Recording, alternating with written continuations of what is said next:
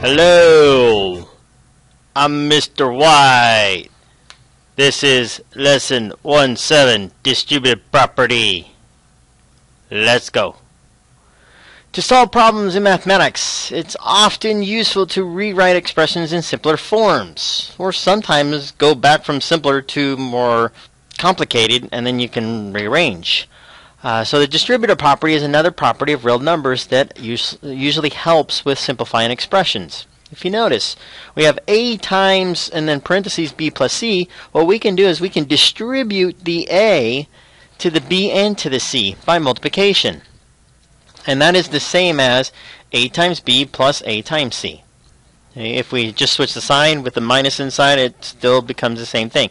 If we flip and move the a on the other side, it's okay to do that too.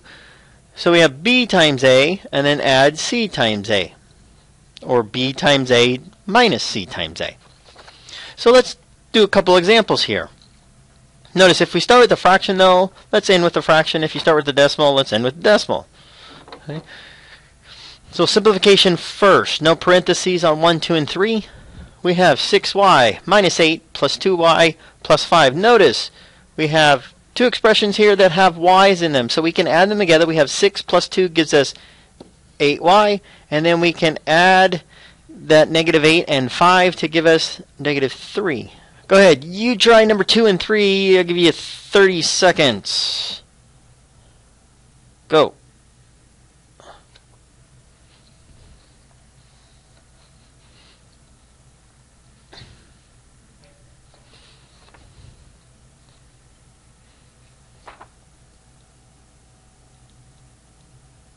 Okay, let's see how you did. You should have gotten for 2, negative 4a plus 11. And for 3, we should have 3r plus 5. If you notice, we had 3's here, so that really becomes 8r minus 5. Alright, I'm going to jump down to one more here, number 7. Let's see, notice we have the fractions. That's okay, because we just have 1/2 plus 5 halves. Notice the denominators are the same, so 1 plus 5 gives you 6 halves, which is really 3h. And then we take the 5 minus the 3 gives us minus 2. So 3h minus 2. Go ahead and hit pause. Do 4, 5, 6, and 8, and check back in a couple minutes. Go. Welcome back. So check your 4, 5, 6, and 8. Notice, really 8, you got to be careful with the 2/3 and the 9. Simplify that to 25/3 negative. Other than that, if you're still struggling, please seek help. Jump down to number 9 now. Now we're going to take the expression and apply the distributive property with parentheses. Notice, we're going to take this 4, because it's 4 times the quantity x plus 3, and we're going to distribute that to the x, and we're going to distribute the 4 to the 3. So, 4 times x is 4x. 4 times 3 is 12. If we continue on, let's go down. Okay, notice the 2 is on the right hand side. That's okay. Let's just take this 2, multiply it by the 2r. We're still going to get 4r. Take the 2 times the negative 3. We're going to get minus 6. And the last one, 1/2 times 1/2. That is, don't say 1. That's 1/4 m. And then half of negative 4 gives you negative 2. Again, hit pause. Do 10, 11, 13, 14, and 16. Check back in a couple minutes. Go.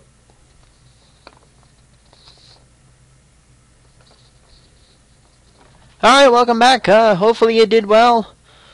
Be careful with the decimals. Number 14 in particular, normally we usually put the variable in front, but negative 6 minus 2x or negative 2x minus 6, they both are the same expressions. Flip over. Again, take it a little bit more complicated. Now we're going to combine like terms and distribute at the same time, or distribute first, then combine, or combine, then distribute. Okay, so let's take number 17. Notice we have a 6y, but we do have 2 times the quantity y plus 1. So let's distribute first, make this 2y plus 2. Then notice we have a 6y and a 2y. So we get 8y plus 2. Okay, number 23. starting with a fraction on the outside, let's distribute the fraction through to both the 2m and the 6, not to the negative 10. The negative 10 is separate. So we're going to get 2/3 m, take a third of 6, and we get plus 2, and then we still have that minus 10. So we end up getting 2/3 m minus 8. And again, hit pause, do the rest of them, check back in a few minutes. Go! Welcome back. Number 20, 3m plus 5, 18, 9a minus 2, 19, 4r minus 8, 21, 10.2w minus 36, 22, 19s minus 6, and 24 was 6x plus 1. Remember, make sure you show all your work. We'll be checking that to make sure you complete everything. Again, if you're still missing a couple or little minute things, please seek help. And we'll move on. Number 25 and 26. Mr. Fuller tried to simplify the following, but made a really common mistake in each problem. So help a math teacher out. He needs help. First, identify that first mistake he makes, and then show that correct solution. One thing you can do is actually just solve it yourself first, and then go back and look, because sometimes it's harder to see when the work's already written down. So if we just draw a line and I rewrite the problem, plus 1. Now we think, okay, forget about the left-hand side. What are you supposed to do? Well, we know that we need to distribute multiplication or order of operations. So we're going to leave the 8 alone, and we're going to go plus 6p plus 2. And then do we have anything complicated? No, 6p and then plus 10. So we get 6p plus 10. Where's the mistake over here? Well, notice in this second one right here, there is no 8 plus 6p plus 2. There's a 10. So what did Mr. Fuller do? He added the 8 and the 2 first. So Mr. Fuller added 8 plus 2 before distributing the 2. Bad mistake. He should have distributed the 2, should have multiplied 2 times the 3p plus 1 to equal 6p plus 2 first. Alright, you try 26, check back with me in about a minute or so. Shouldn't be too long. Remember, draw your line to the problem first. Go. Welcome back. Notice, Mr. Fuller got D minus 8.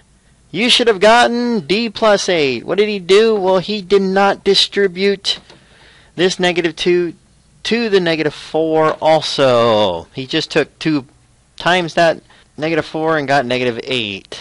So Mr. Fuller was wrong. Congratulations if you got that right. Okay. Now remember, take everything that we applied, both order of operations and so forth, properties. Now apply the distribution property and simplifying, and apply it to 1-7 application. Remember, check your answers on the website. Seek help if you need it. And remember, do your best, forget the rest. Bye for now.